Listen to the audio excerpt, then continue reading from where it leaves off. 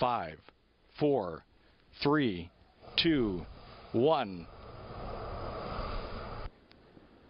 And liftoff. Liftoff of the SpaceX Falcon 9 rocket, launching Dragon to the International Space Station and returning cargo resupply missions to U.S. soil. Will the successful launch of the SpaceX rocket and cargo ship be the catalyst needed to transform U.S. space travel? We're going to talk about that right now, right here on WSJ Lunch Break. Welcome to the show. I'm Wendy Bounds. We're joined this morning by Andy Pastor. He is in Los Angeles, and he is the space expert for the Wall Street Journal. He has been following this story since its beginning. Good afternoon, Andy. So tell us a little bit about the successful launch. Is this going to be what basically helps the U.S. take back its position from Russia? It's a step forward, but way too early to tell whether it'll completely succeed. It has some really intriguing short-term and long-term implications. For the short term, it's clear that the U.S.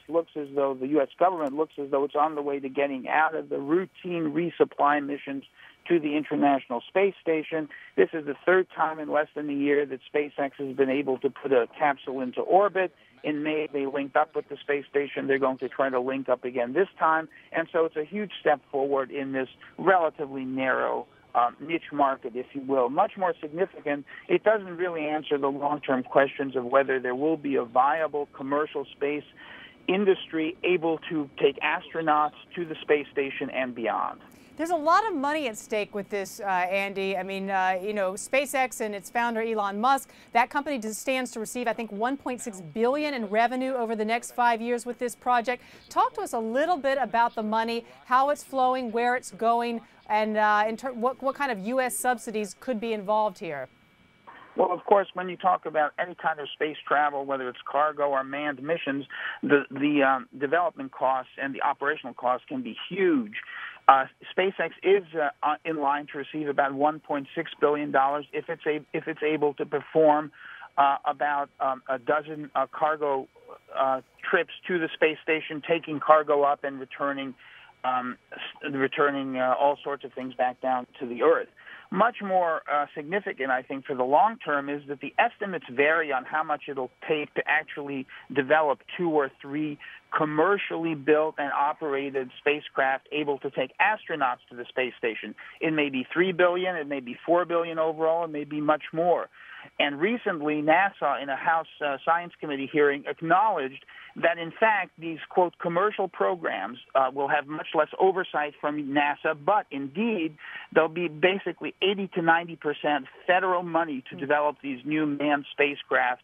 And for Boeing, which along with SpaceX is among the companies vying to take astronauts to the space station, Boeing actually looks as though it'll be contributing even less than perhaps 10% of the total cost.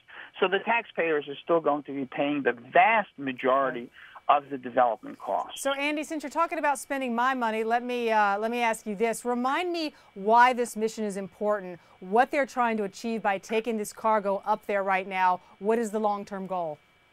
It's pretty simple. The space station has cost about $100 billion, and it's supposed to be a scientific laboratory, all sorts of science for drugs, for manufacturing, for health-related issues. But if you can't take experiments up to the space station reliably and bring back those experiments and other goods reliably so they can be analyzed, it's very hard to do science. So the cargo mission that SpaceX is now conducting is designed to ensure that scientists will be able to get stuff up to the space station and get their results back in a reliable and relatively inexpensive fashion compared to what it would cost if the government had developed and operated this vehicle. The Russians now have been the only way to get cargo and astronauts to the space station since the space shuttles were retired.